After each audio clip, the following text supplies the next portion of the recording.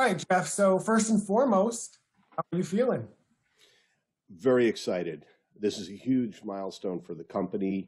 There's still a lot of work to do, but this is a inflection point in the history of our attempt on HIV. Walk me through May 19th and when that infusion first took place. How were you feeling that day? What was going through your mind? Walk me through it.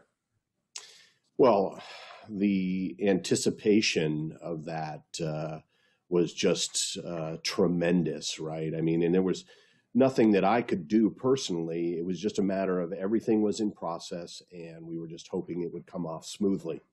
So that morning, somewhere around 8:45 a.m., the participant shows up, and they get about 3 hours of tests and physicals and so forth. And once it's determined that they seem healthy and ready for the infusion, there's about 15 minutes to infuse about 100 milliliters of that contains 1 billion HIV-specific T cells that are immune to HIV. And then after that, because now the drug is in their body, essentially those cells, those modified cells, are the drug, they sit for 4 hours of observation. So it's a full day thing. This may not be necessary with the final product, assuming that we get to a final product. But for now, the protocol requires all of these steps to make sure that we are assuring the safety of the patient as much as possible. This is the phase 1 of this clinical trial, and the goal is to produce an HIV cure. That's correct. Yeah, it's the phase 1. But one interesting fact, Justin, and I'm not sure if you're already aware of this, is that a phase 1 in gene and cell therapy will frequently not just get you safety data, which we are fairly certain we'll get out of this, but it can get you efficacy signal as well, even sometimes first human efficacy. So the phase 1 is a big deal. It's not like a traditional drug, from decades ago, where a phase 1 is just a dose escalation study and you see if it makes healthy people feel sick.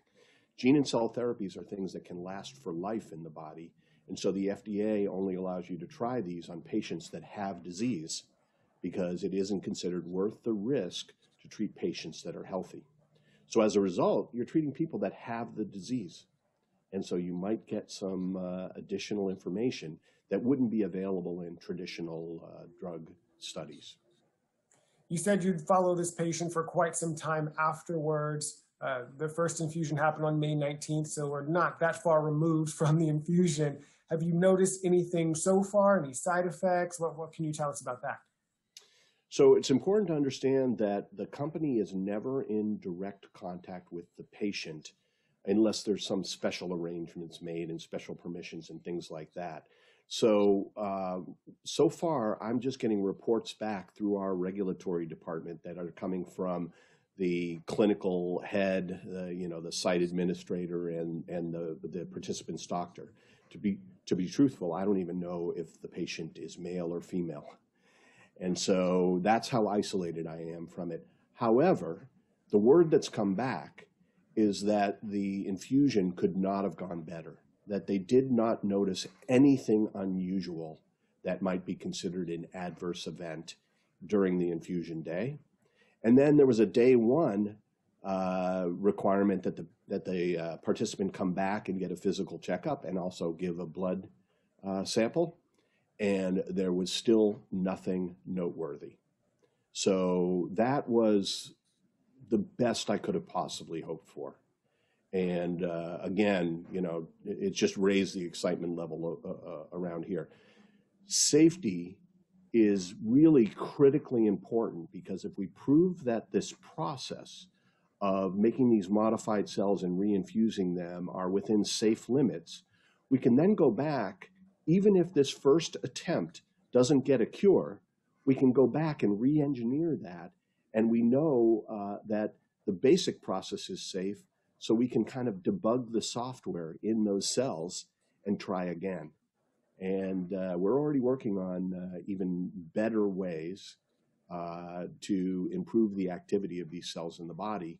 So, the safety thing was a particularly big event for me personally because it increased my confidence that HIV can be cured.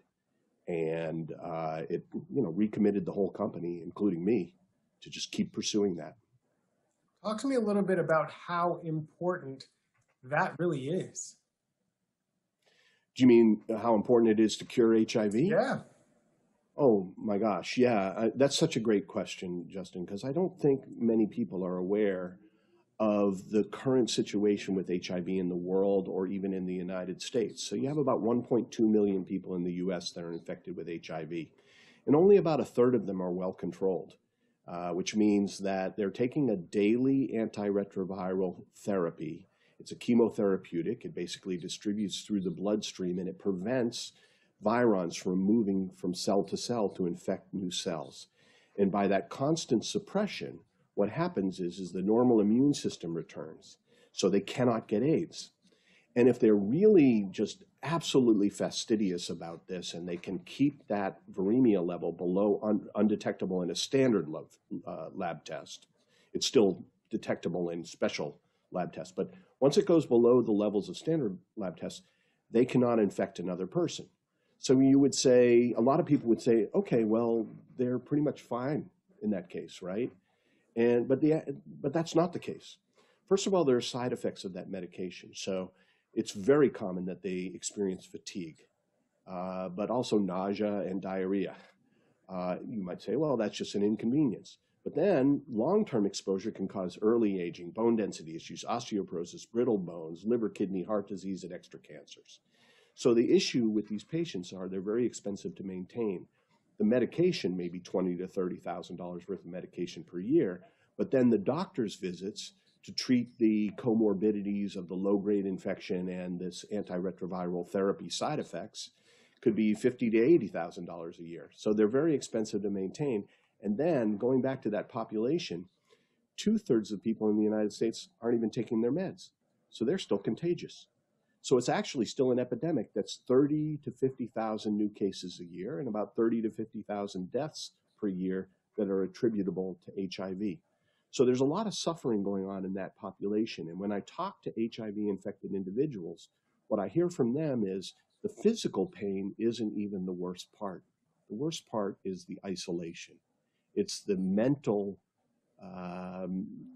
sort of stress of feeling like an outsider, feeling, isolated, feeling misunderstood, fearing that even, the people around them might find out that they're HIV positive, even if they are completely well controlled and absolutely no threat to anybody.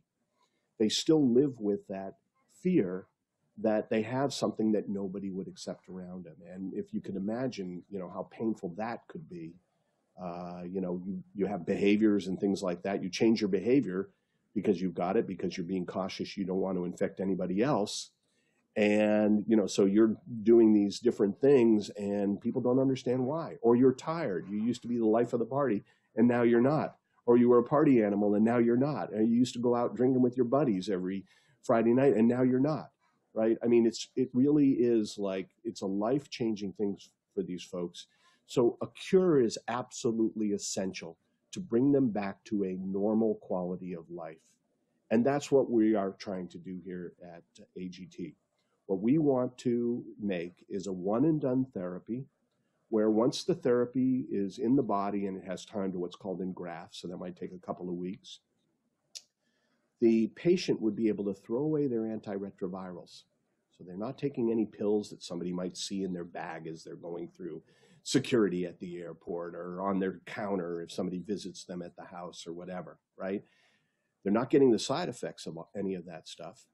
And yet their body now can naturally control the viremia at levels where it meets that undetectable level of, below the level of a normal lab test. So what does that mean? They can never get AIDS. They can never infect another person. And because their own immune system is controlling the virus and possibly even eliminating the virus, they can never be reinfected. So it's like it has almost like a vaccine effect on top of a curative effect. Now, think about how that would feel to an HIV-infected individual. Science, medicine, and the industry converted HIV, back in the 80s from a death sentence to a life sentence of taking antiretroviral therapy to suppress the virus. We may have a get out of jail free card. And that is really what this project is all about. That is what we are shooting for. That's what we are committed to working towards. And it's been a while since we last talked about this process. So walk me through it one more time, how exactly it works. Sure.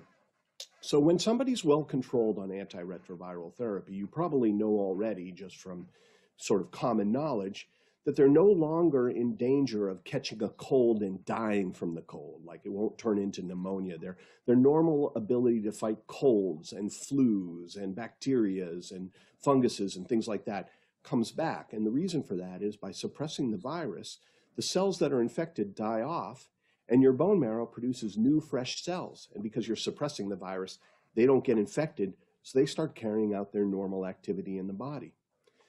Now, during that same phase of getting well controlled, you actually get HIV fighting T cells back. Now, you had them your whole life. You and I, doesn't matter whether we've ever been exposed to HIV, we have HIV-specific CD4 positive T cells that are evolved to detect HIV pathogen in the body and attack it, right? The only problem is that HIV virons have evolved the capability of infecting that T cell.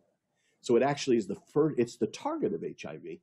So that initial sentinel T cell, it's supposed to clear your body and start a whole immune cascade, gets infected instead and starts spreading it around your body. So that's what we're doing, is we're going to re-engineer those cells so that they can't be infected. And what happens if they can't be infected? Well, then they can do their normal job. They can clear HIV like your cold T cells clear a cold, or your flu T cells clear the flu. So that is the objective of this. And there is a lot of scientific evidence that that theory holds. The Berlin patient, the London patient, the Sangamo study. So there are numerous people out there that are functionally cured. Don't take ART, and the virus is suppressed and they're living a normal life. Here's our process. Once you're well controlled, we take a 400 milliliter leukopak of blood. Leukopaks are filtered for white blood cells. So we're getting a high concentration of T cells. These T cells could be for anything, but a very small percentage of them are for HIV. And we put it into an automated cell processing machine that's a benchtop unit that could go anywhere in the world, doesn't even need a clean room. So any clinic could buy one of these things. You hang the bag of the leukapheresis bag on there and a bunch of reagents. And this machine automatically sorts out the HIV T cells, and then it modifies them with our proprietary lentiviral vector to be immune to HIV. And then we culture them up to 1 billion of those cells. So when we reinfuse the patient, we're giving them back his or her own T cells, cultured up so there's more of them, but they're the T cells that came from that person's body, totally compatible. And the only difference between a normal HIV T cell and the ones we're putting back in is that we have made tiny little modifications that make them impermeable to HIV. So at 1 billion cells, that's about 10 times the normal number of these cells that you have when you clear a viral pathogen. So when you clear a cold, you'll have 100 million cells of cold type. If you clear a flu, you'll have 100 million of those. So we thought, okay, 10x that is probably a good margin above what you'll probably need. And that's the theory that we're testing in this first phase 1. So it goes back into the patient. They will take a little bit of time to recover. So we believe there would have to be some wait before somebody could go off their antiretrovirals, but it's probably just a week or two, or maybe even less. I'm not an expert on that, so I'll leave that to the scientists and the medical doctors.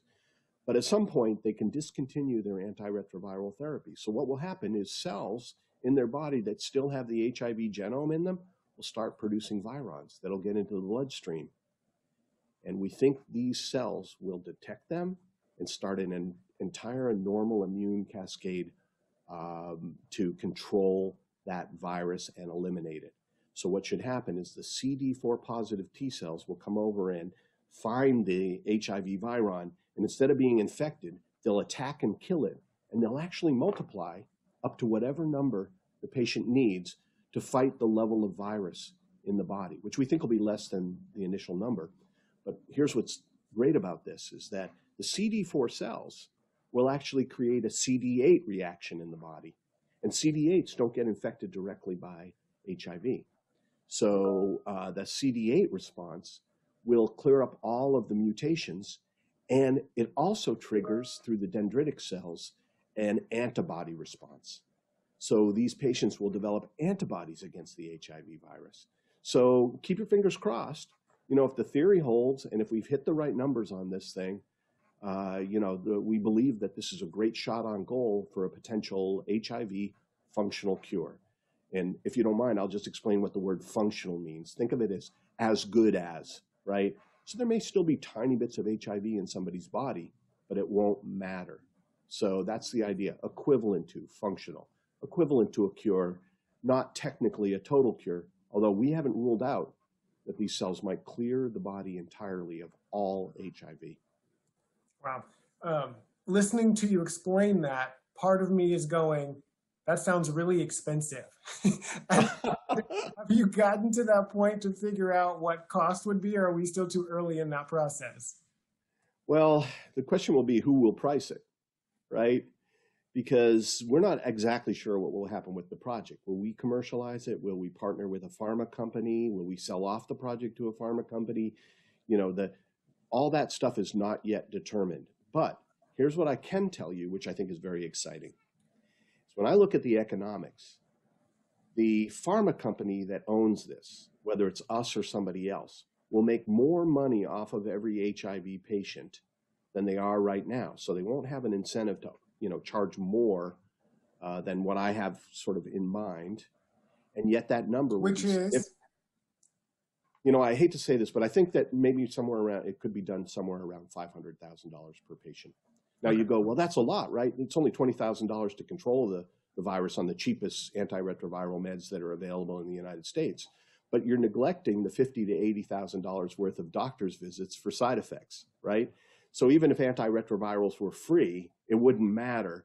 The insurance companies would be spending $2 to $3 million in the lifetime of the patient. Okay. They're spending. Continue. Yeah. No, so I think that's the point, is that the pharma companies can make plenty of profit on this while still reducing the overall cost of managing HIV patients for the insurance companies. So the insurance companies ought to like it. The pharma companies ought not to be threatened by it, right? And, so there's value in that for all of the profit-oriented industries surrounding this. But then think about the benefit to the patient, right? The enemy within is vanquished forever. Could you imagine if you had a contagious cancer, what you would feel like, right? If you, knew that there was some possibility of your cancer jumping from your body to somebody else's, and the only way you could control it is with a pill that made you feel sick every single day, right? It's different, right? I'm not trying to, somehow equilibrate those two things. But that's the basic idea, is that we could return those patients to a normal life where they know they're no different than anybody else. They have no pill to take.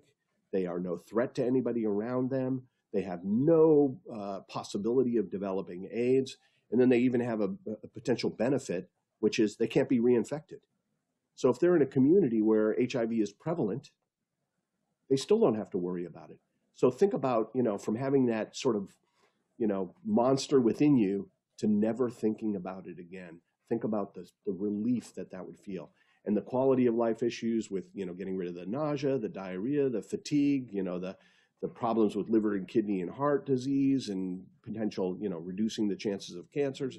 I mean, this is a tremendous benefit, obviously, to the patients. That's why we're so committed to this. And we think it can work not just in terms of scientifically, but we think economically this makes total sense.